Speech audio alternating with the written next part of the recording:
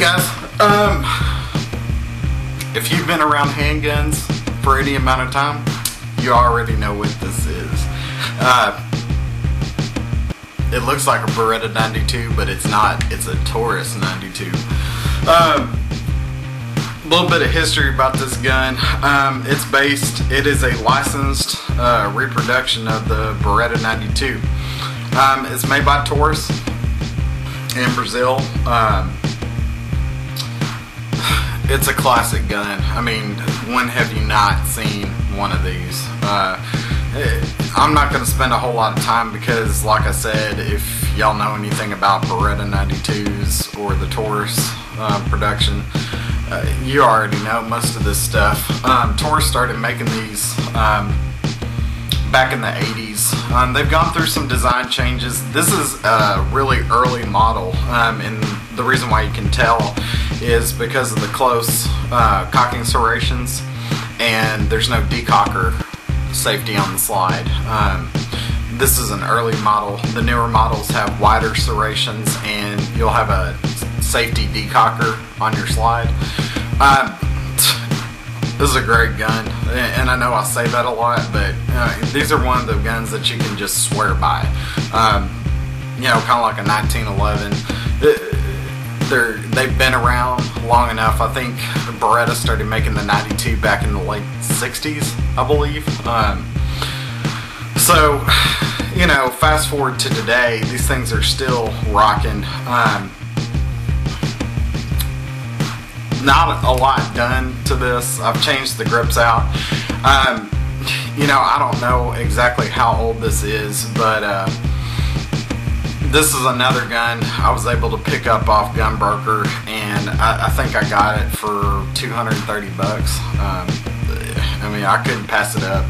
So all I've done is I cold blued the barrel because of how the slide operates. You know, it slides on the barrel and you'll get wear marks on there. I slapped some cold blue on there, and I did respring the entire gun. I ordered just a stock weight spring kit from Wolf, and the gun came back to life. I mean, this gun, it worked fine before, but you could tell the springs are getting weak. The trigger reset wasn't really positively clicking, so I resprung the whole gun, and it's like it's brand new again. You know, and it cost me 18 bucks and an hour of my time. So there's single action, double action. They have a trigger bar that operates the hammer. It's an awesome gun. I mean, you can swear by these. You know, people talk a lot of smack about Taurus. Sometimes, I'll be honest with you, I've never had one single problem with the Taurus, and one advantage it has over the Beretta is Taurus offers a lifetime warranty. So there's that. Magazines come in 10, 15, and 17, I believe. If you're looking, I highly advise picking up the Taurus model. Like I said, you get the same exact gun almost, but with a lifetime warranty. Can't go wrong with them. The 92's a 9mm. The 96 is a 40 Smith & Wesson. Now they have like the PT99 and PT101 models. It's all the same with a couple of differences, but I highly recommend them. Never had a failure to feed, never had a failure to eject. They're easy to disassemble, easy to clean. I'll tell you this, once you start, if you have to respring yours, it's kind of a pain in the butt to get everything together. And there's some special tricks you have to do, but you know, it's just another one of those guns you can't go wrong with. They're reliable, they're proven, military uses them, police use them. Like I said, you can't go wrong. I don't really have any complaints about it.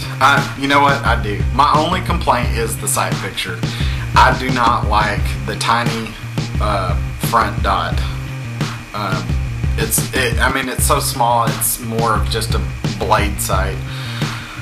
I'm considering sending this off, and they can drill the front side out and insert a tritium tube, and then your rear sights can be changed, but the front sights on these cannot, because they're built into the frame.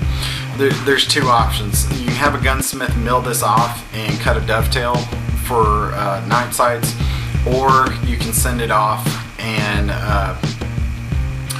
I think Trigicon uses a they use a subcontractor. If you go to their website, there's a link to them, but basically what they do is they drill out the front sight and insert the tube, and then change out your rear sight for you.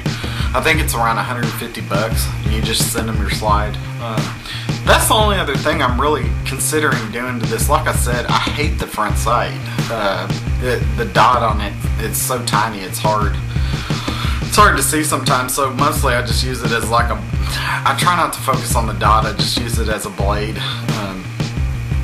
front sight, but I'm really considering sending the slide off and having night sights put in.